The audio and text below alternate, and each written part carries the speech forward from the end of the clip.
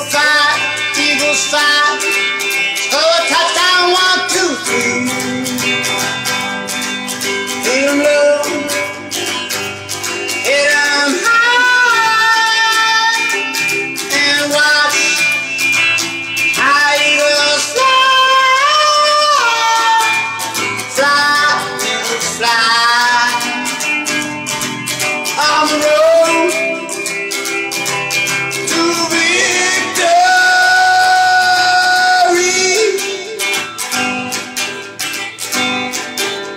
E-A-G-L-E-S, go!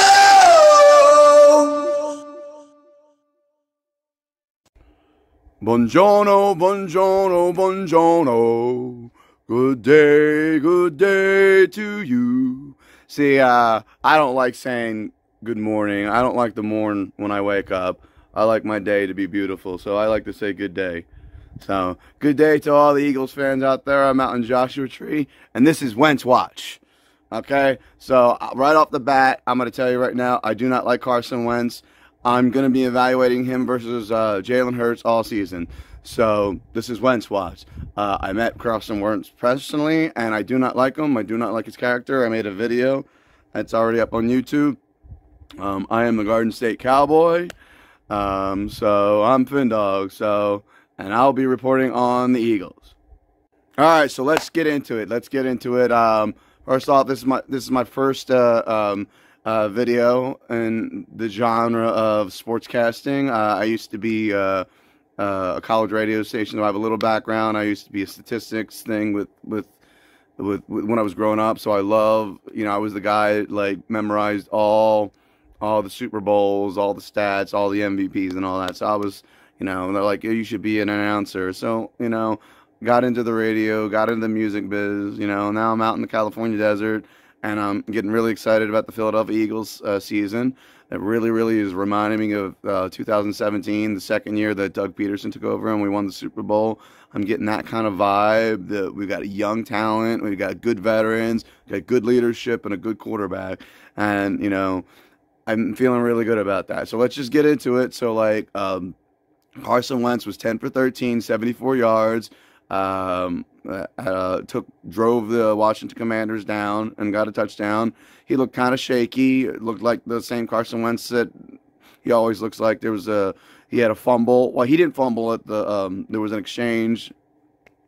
And the running back fumbled it, and then he looked like the same Carson Wentz as always, deer in the headlights. He looked good in the beginning, and then Carolina won the game, and then Washington Commanders tried to mount a comeback. But I'm telling you, if the game played out the way that it played out and Carson Wentz was starting, that would be the same scenario. Carson Wentz would have thrown that interception in the key moment in the game, and when pressures applied to Carson Wentz, he would have choked, and they would have lost the same way that they lost to the Carolina Panthers in a real game time situation, and it would have been Carson Wentz's fault. But, before we get into Jalen Hurts' stats, I want to say, what do you think of my glasses? These are very, very unique. I call them the Ben Franklins. So you can't find them anywhere. They don't make them anymore, so I hope I don't break them. But anyway, let's get into Jalen Hurts' stats. And he looked good. He looked really, really good. He looked like he knew the offense. So Jalen Hurts was 6 for 6, 80 yards, 1 sack, and 1 touchdown. So what I was really impressed about Jalen Hurts, and he had two long passes, 28 yards to Quez Watkins and 22-yard touchdown to Dallas Goedert. Beautiful. And what I liked about it is A.J. Brown wasn't there. I mean, he was there. He didn't have a target. So, and Devontae Smith wasn't there. So his 2 best receivers wasn't there, and he hit the ball cleanly. He got the ball out to Miles Sanders in the backfield, and, he looked methodical. They had 2 penalties, and he was sacked, and he overcame that. Like, it didn't matter. He looked like he knew what he was doing. He looked like he knew the offense, and everybody looked great. And then on the defensive side, within like 3 plays, we get an interception and all white. Looked awesome. Everybody looked good. Davis looked awesome. Nakobe Dean looked awesome. All these free agents, our first team and second team looked awesome. We look like, I understand it's a preseason game, and but we look like we're about business this year, and that's what it looks like. Is we're putting the league on notice. We're about business, and that's why I like Jalen Hurts. He's about business. He doesn't make excuses like Carson Wentz, okay? Carson Wentz walked away, okay? He walked away. The Eagles gave him $100 million.